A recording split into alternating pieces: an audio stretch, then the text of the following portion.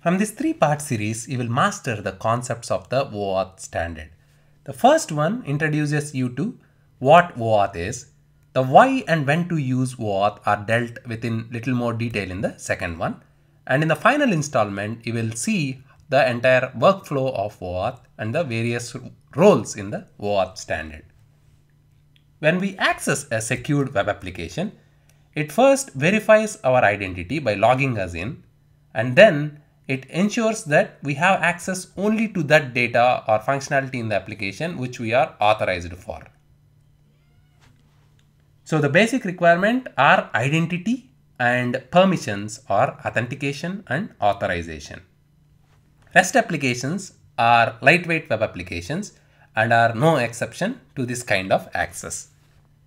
OAuth is an authentication and authorization standard which allows an application to gain access to users' data within another application without knowing the user's user ID and password for the second application. Here, the user who is using application A and application A wants to get some data which application B has, which is for the user. Instead of the user sharing his user ID and password of application B with A through OAuth, application A will redirect the user to application B where he will log in, and from that point in time application B will share a security token with application A using which these two communicate, and application A will get all the data which it requires from application B. This process of logging in and getting authorized, this entire workflow is covered in the OAuth standard. Let's take an example. Let's say you are watching technical videos or reading articles on a popular website like Thippireddy.com or javaworld.com, and you want to voice your opinion on an article in its comments section. To do this, JavaWorld wants you as an end user to authenticate first by logging in. Instead of you registering on JavaWorld, JavaWorld will use the services provided by Google because most of us has a Google login.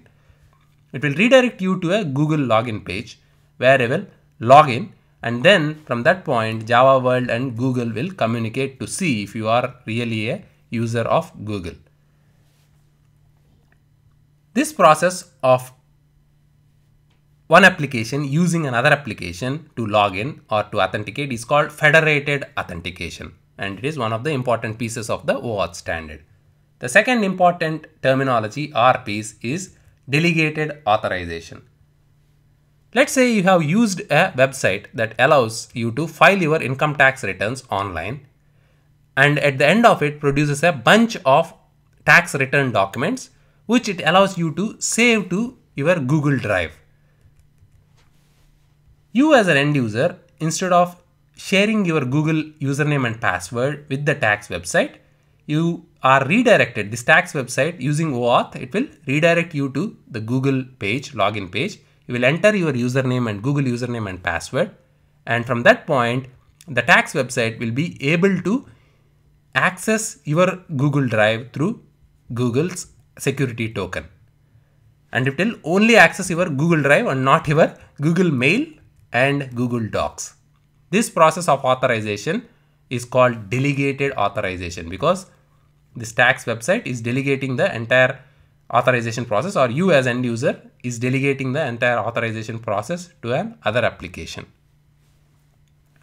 OAuth is a standard that defines the rules so that any application can be a part of this entire flow to do the federated authentication and delegated authorization. That is, a user grants access to an application to perform actions on the user's behalf, and the application can only perform those actions which the user authorizes it to do. The current version of OAuth, if you Google for it, OAuth 2. So if you go to the OAuth.net, you will see that OAuth 2 is the current version and it is very popular version. So it's that simple. To summarize, in this lecture you have learned that OAuth provides one application access to another application which has the end user's data, and this entire process can be put into two terms called federated authentication and delegated authorization, and applications will be only able to access that part of data in another application which the user wants it to access. You have also learned the what federated authentication is and delegated authorization is.